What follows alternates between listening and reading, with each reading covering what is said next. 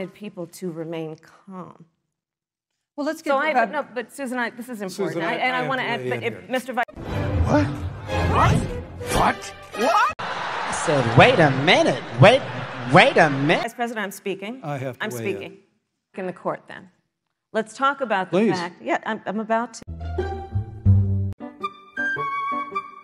$1,000 He said he's a going year. to repeal the Trump tax cuts. Mr. Vice President, I'm speaking.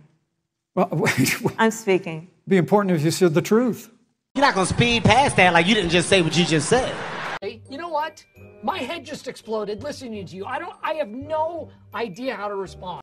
If you don't mind letting me finish, we can then have a conversation, okay?